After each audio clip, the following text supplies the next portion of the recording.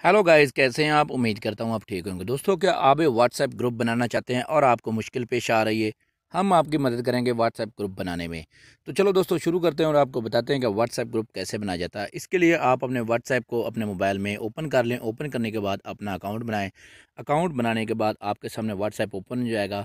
अगर आपको WhatsApp account ने बनाने का नहीं पता या डाउनलोड करने का नहीं पता, तो हमारे चैनल पर ऐसी वीडियोज़ मौजूद हैं।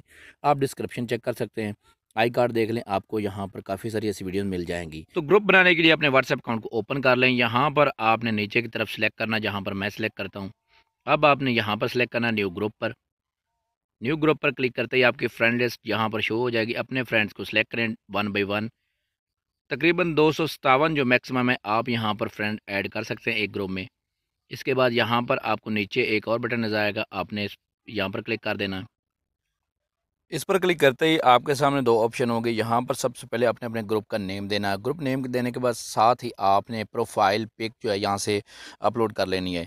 ये दोनों चीज़ें करके आपने यहाँ से नीचे से ओके कर देना है। यहाँ पर मैं अपने नेम दे देता हूँ। प्रोफाइल पिक ले लें, मैं नहीं लेना चाहता तो मैं यहाँ से ओके कर देता हूँ। जैसे मैंने ओके किया तो हमारा ग्रुप जो है वो रेडी हो चुका है।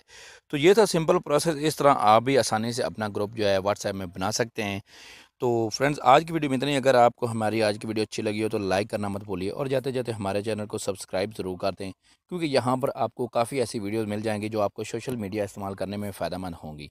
नेक्स्ट वीडियो मिलते हैं, तब तक के लिए अल्लाह हाफ़िज़, अल्लाह निगहबान।